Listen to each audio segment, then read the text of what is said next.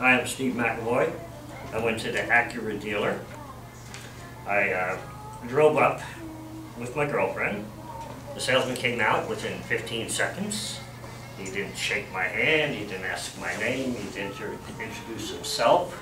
He comes out and he goes, "Hello, can I help you?" And I looked at him and I said, "Well, no, can you?" I love it.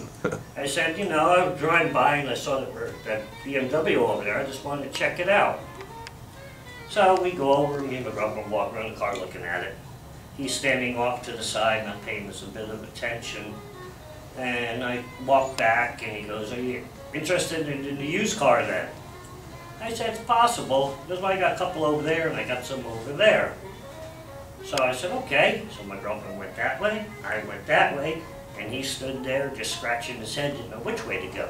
Clearly he's not in control of the sale process from the very get-go because of the not properly greeting the both of you. So he didn't know where to go. So Right. then my girlfriend came walking over, then he followed her. And I was just Naturally. looking at some cars, and he goes, "Oh, we have 0.9% financing." I said, Wow. "That's nice."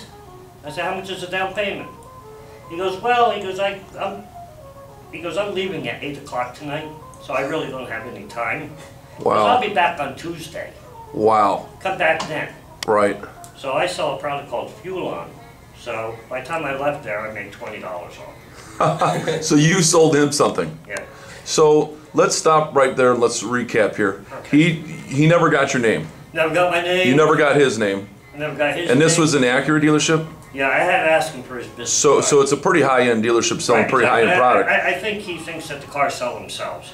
That Right. people come in there and they say, "Well, give me that one." And He doesn't need to know your name to ask you to spend No. $50,000, $60,000. you didn't need to, Yeah. I don't know.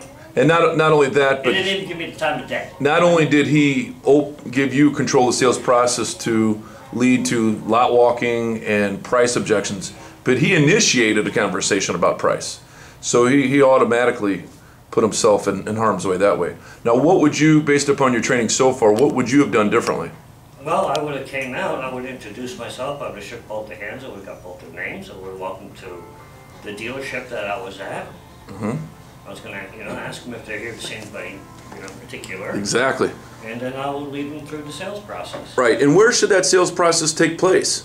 Inside in the office. Right, because that's a controlled atmosphere as opposed to the lot where exactly what happened was Where you your went to the mind's left, Your mind's wandering. your girlfriend went to the right, he's scratching his head, not knowing what to do because he's lost total control. Right.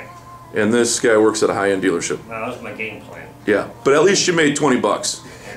All right, well, good for you. Round of applause for Steve. Yeah.